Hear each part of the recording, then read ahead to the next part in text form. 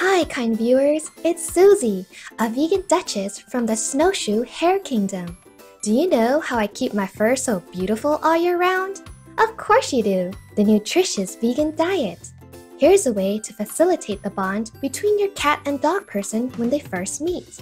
To get them acquainted, start off by trading their toys or bedding to allow them to get used to each other's scent. When they first start interacting, make the sessions short, about 10 to 15 minutes. Allow them to spend more time together once they demonstrate acceptance. You can also strengthen your furry friends' bonds by having them play together, but make sure you are present to look after them. In addition, commend both of them whenever they have a positive interaction, as this will help them link your approval to their behavior. Wishing your dog and cat person to get along in no time.